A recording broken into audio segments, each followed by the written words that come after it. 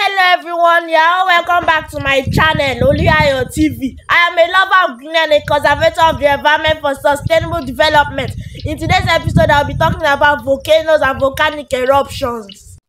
I came to this environment with my grandparents, Pastor Marcus Adeoti and Evangelist Funke Adeoti, during this Easter 2024 celebration.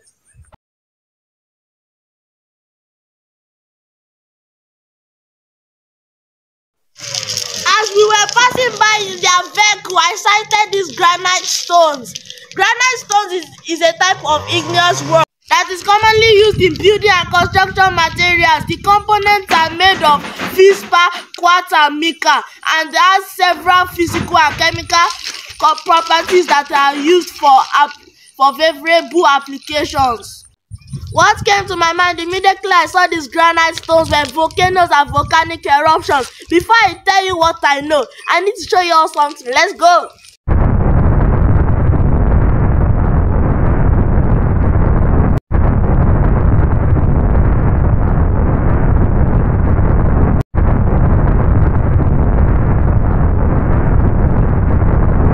This is a pressure cooker, and this is what we use to cook rice and other food. This is similar to how inside of Earth operates. I will show you how the pressure cooker works. First, you will put rice inside a vessel and add some water and put it on the fire and start cooking. As it's cooking, the rice pops up and occupies more space. And as the rice pops up, it pushes against the air, and the air is trying as much as possible to get out from the vessel.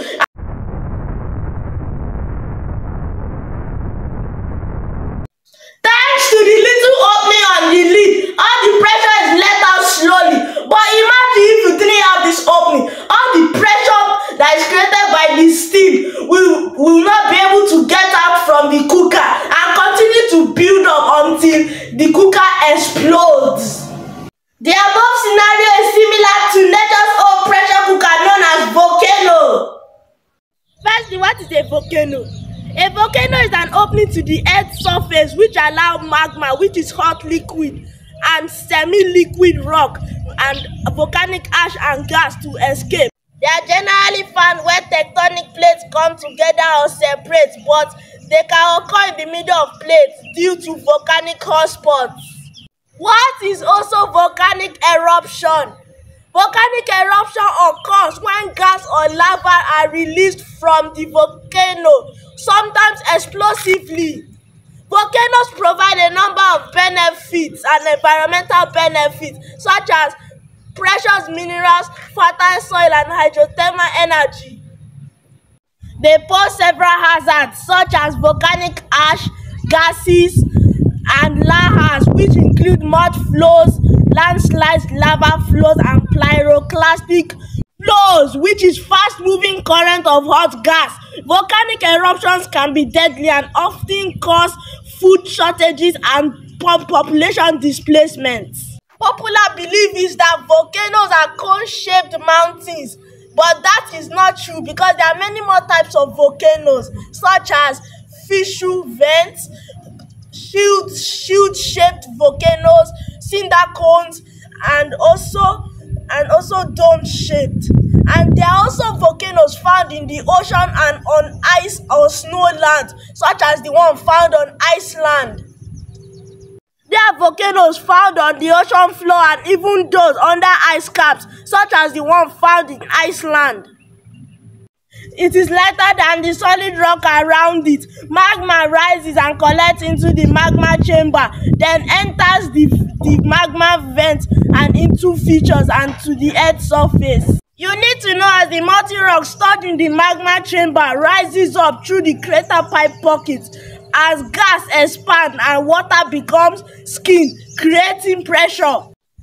When the pressure cannot be contained, the volcano erupts through the crater and secondary side events. Common volcano gases are carbon dioxide, water vapor, hydrogen sulfide, hydrogen dioxide, carbon dioxide, sulfur dioxide. The magma that have erupted is called lava. Volcanic eruptions are sometimes explosive while some are not. The explosivity of the volcano depends on the composition of the magma.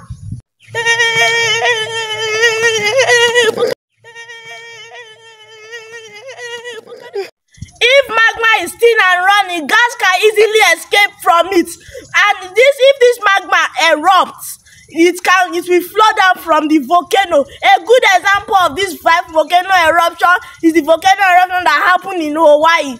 Lava flows rarely kill people because it moves slowly and it gives chance for people to escape. If magma is thick and sticky, gases will not be able to escape. Pressure builds up until it explodes.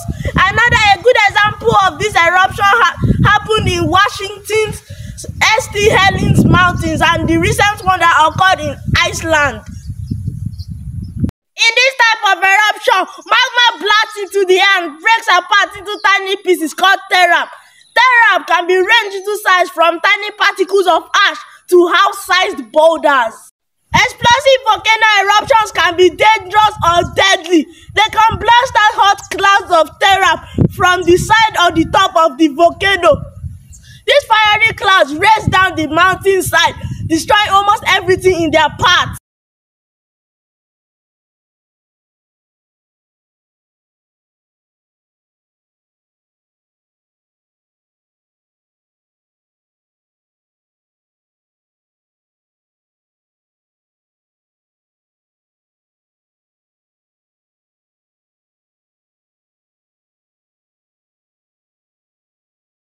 Ash erupted into the sky, falls back to the earth like powdery snow. If thick enough, can suffocate plants, animals, and humans. When hot volcanic material get mixed with water from the stream and melted ice and snow, they turn into what we know as mud flows. Mud flows which are called lahars, which can burn down an entire community that is located close to an erupting volcano. The effect of volcanic eruption on the environment. When a volcano erupts, it emits a mixture of gas and particles into the air.